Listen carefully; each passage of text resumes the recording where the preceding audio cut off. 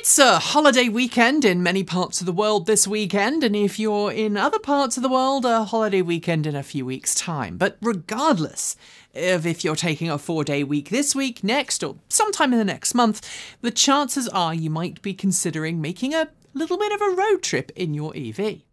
We've covered EV etiquette lots on this channel before when it comes to charging stations. We've detailed how you shouldn't just park up and bugger off somewhere for a few hours after parking up at a fast charger.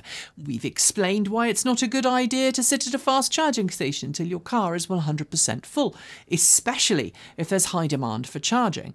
And we've told you how to trip plan to ensure that your long distance trip is a success. So today, I'm going to take a different approach. I'm going to discuss some of the things you should do to ensure that the charging networks around the world are as reliable as possible, and that other people know what's working and what's not.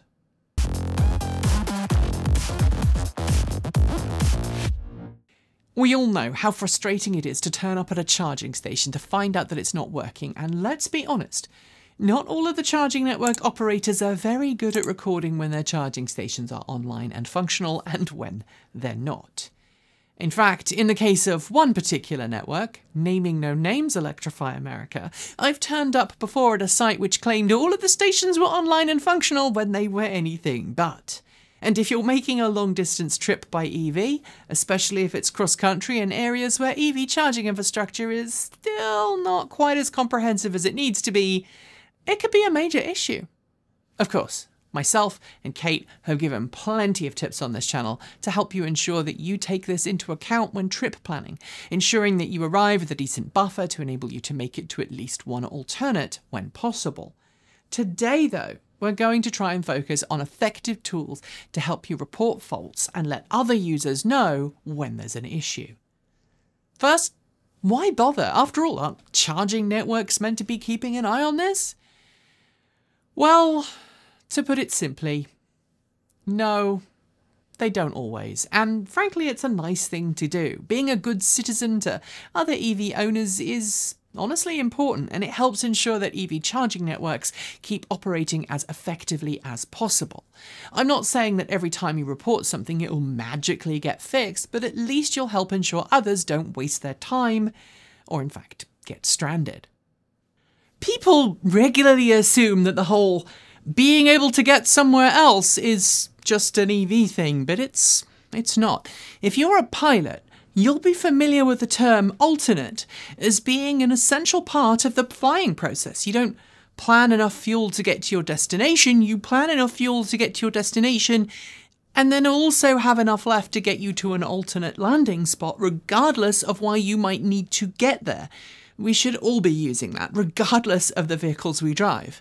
Frankly, it would result in a lot fewer calls to breakdown services. If you arrive at a location where there's an issue with a charging station, it's important to communicate that issue to the charging station operator. Sometimes that's not as easy as you might like it to be, and in an ideal world, you're going to be able to find different charging stations to use while you report the issue with the first. I should point out here that, frustratingly, not all network operators have a convenient way of reporting problems. Many don't have a 24-hour support line, and some that do have really badly trained staff who don't understand what you're trying to do. That is primarily a problem for a different video, but assuming you've got your charging session working at another stall, the next thing you're going to want to do is to collect information to report the broken station. First, where are you? You'll need a physical location for the charging station, an address is preferred, and then you're going to need the actual identification for the charging station in particular.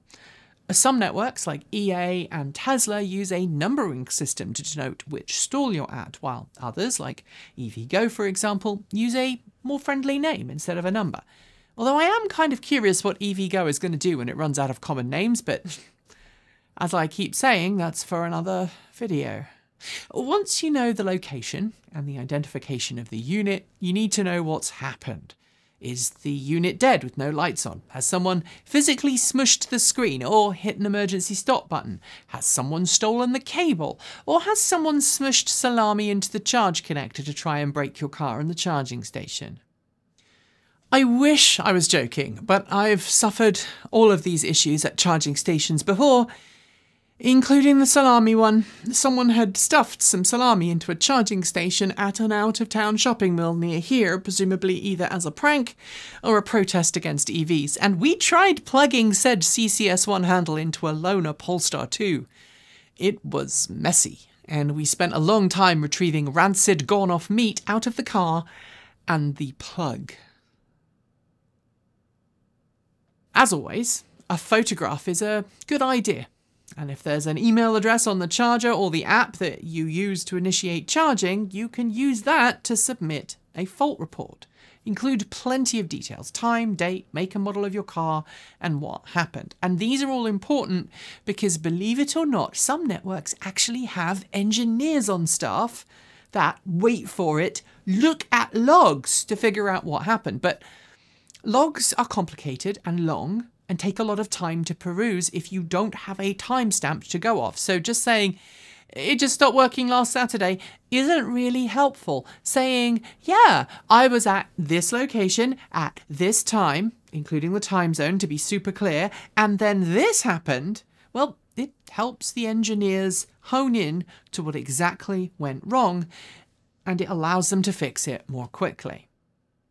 In my experience, unless you really do need to use the station and require support from someone on the phone immediately, emails are frankly more effective than just calling. I'm going to give you an example of this based off of a real-world experience that I had earlier this month.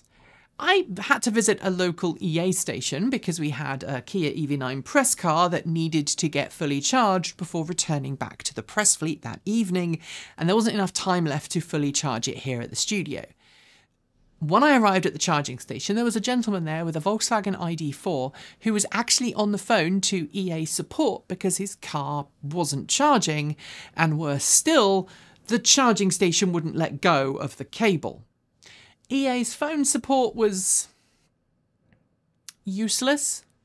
I mean, they are tier 1 support staff who tend to be not very well versed on technical issues and just tend to read scripts designed to help noobs charge. But I interrupted him and showed him how to manually release the cable, and he was able to detach the car from the charging station and find another station to charge at. But it kind of proves my point that phone support can sometimes be a little naff. So you've got your description, your photos, and your location. Send that off to the relevant support email and ensure that you give your contact information too. It might not always work, but at least you've tried. Oh, and for extra bonus points, if you're feeling spicy, make a polite but frustrated post on social media and tag the relevant company. Channel your inner Brit if you're not British. That's like kryptonite to PR teams, and you'll be really surprised at how quickly that issue will get resolved. With the problem reported to the charging station provider, let's look at other things you should do to let other people know about the fault. And the first one is really cool, and I've got to give kudos to the Tesla community for this one. It's basically throwing the charge cable over the top of the charging station, if it reaches, in a little loop that is a great way to let other people know visually at a glance that the charging station is buggered and you can't use it. Of course, you can't do that with every charging station, but for those where it is possible, it's a phenomenal way to ensure that other people don't waste their time parking next to a broken charging station. This is well known among Tesla owners, but given that Tesla superchargers are now open to other EVs in Europe and now open to other EVs in the US and Canada, knowing this little sign is akin to knowing what the little double tap on the helmet means for motorbikes. Seriously. Knowing the signs is a useful trick. I once saved myself from a speed trap thanks to another biker giving me the double helmet tap, and I've saved other bikers from a similar fate too. When you get behind the wheel of an EV, you're also joining a community, so knowing the basics and the etiquette and the shorthand signs is kind of important. The most effective way to notify others of problems, though, is to spend some time signing up for a relevant charging app and then using it. There are a bunch of different ones depending on where you live in the world, but PlugShare, ChargeWay and the Open Charge Map are all great ways to both rate charging stations as well as reporting issues to other users with them.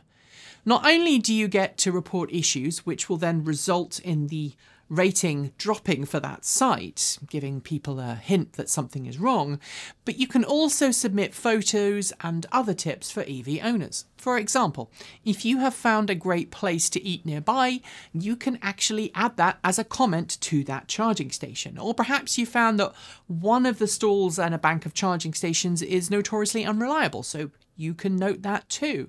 And if the location is difficult to find, photos really help. I've found multiple out-of-the-way charging stations before thanks to user-submitted photos on both ChargeWay and PlugShare. Additionally, while this is by no means a given, you'll find that the more proactive charging providers actually check those apps on a regular basis, and some even comment when said units have been fixed. At the end of the day, a poorly rated site is bad news for those companies, and since they don't usually own the charging database, the PlugShare is owned by EVgo for full transparency, it's within their corporate interests to get said sites fixed ASAP.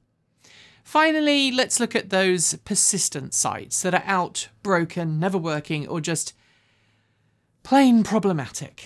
Making a noise on social media about these sites is super important, and being relentless but polite and assertive will help you achieve your goals. Of course, if there is a network that is constantly underperforming or isn't pulling its weight, you can also kick it up a notch. So reach out to your local government, your local legislators, and point out that a particular site isn't doing its best to keep a vital EV infrastructure running.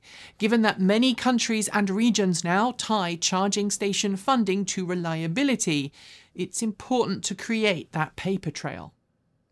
Finally, don't just assume that someone else is gonna fix it. If you encounter an issue, take time out to report it.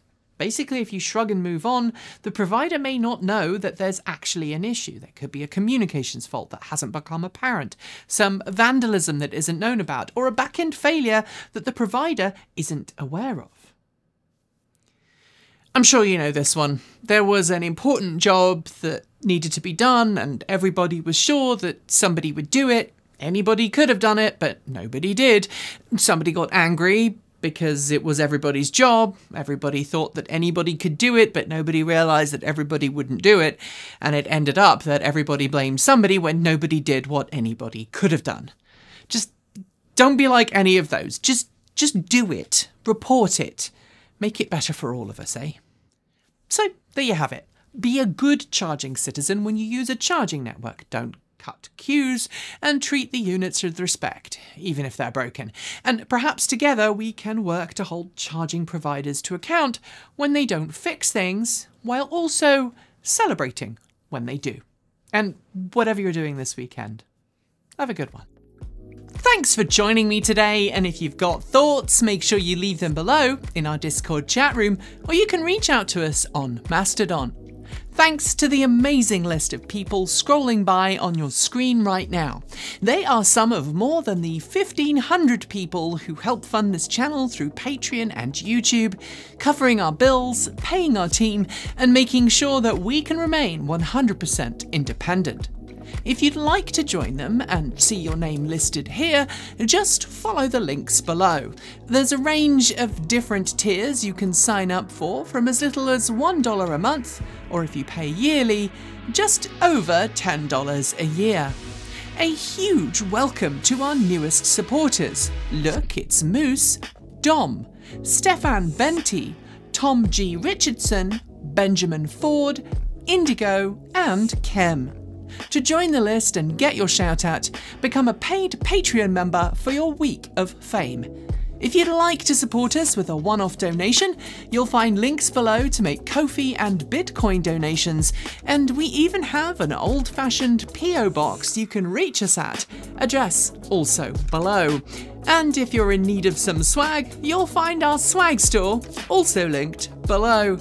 This month, we are celebrating a new amazing t-shirt design by our in-house artist and animator, Erin.